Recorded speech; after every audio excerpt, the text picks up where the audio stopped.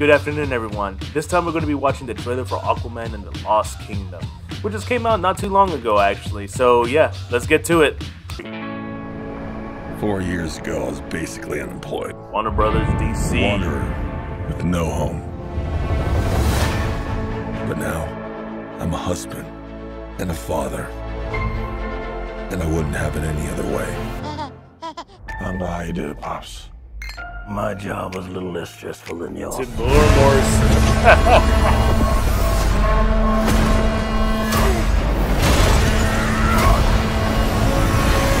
Oh yeah, I finally got a job. I'm the king of Atlantis. Oh yeah.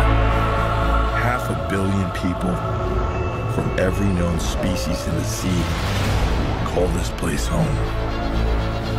But that doesn't mean they all like me. Yeah, I'm right. gonna kill Aquaman and destroy everything he holds dear. I'm gonna murder his family and burn his kingdom to ash. James He Bond. must be stopped, or a global meltdown. He's the is director of the imminent. first movie, isn't he? I think I know someone might be able to help us. Ooh, you look rough. Oh yeah. Good job, little brother. High five. Do not call me brother. Bad.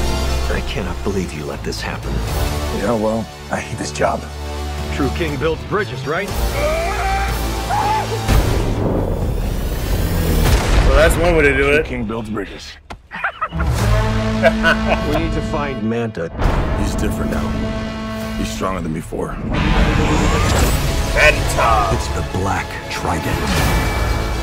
During King Atlan's time, there were 7 kingdoms. And the Trident was a curse upon them all. Titan's dark magic is spreading. He means to end the bloodline. What? I don't know what lies ahead, but we can't leave our children in a world without hope. Oh yeah, You're not as bad at this as you think. Oh, what the hell is everything? If you lead, the 7 kingdoms will follow.